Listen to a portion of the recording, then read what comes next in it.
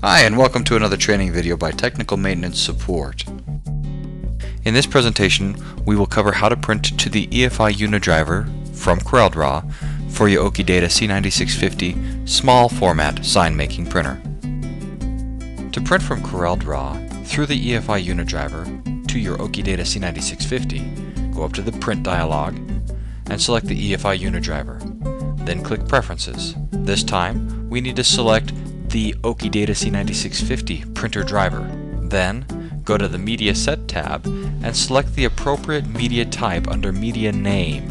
In this case, I am creating a tabloid extra case card cardstock print. So I'll select cardstock from the list.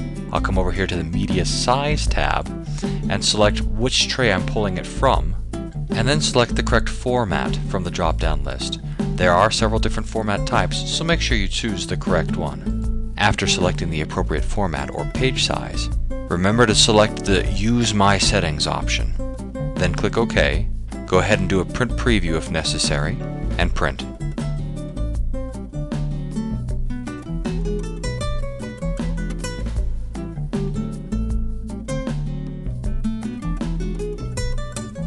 We also have the option in EFI to set some defaults for the OKI data. To do this, open up your EFI FireXF client software, go to the System Manager, then select the OKI Data printer driver.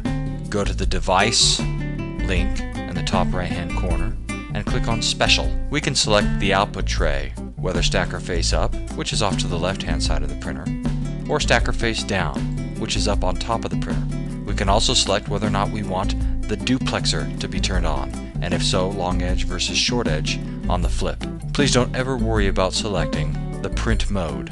Then, go ahead and click the Save option. This is now the defaults for your OKI data.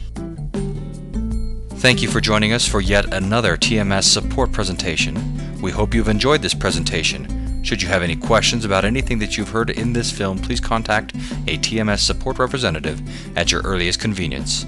Thank you.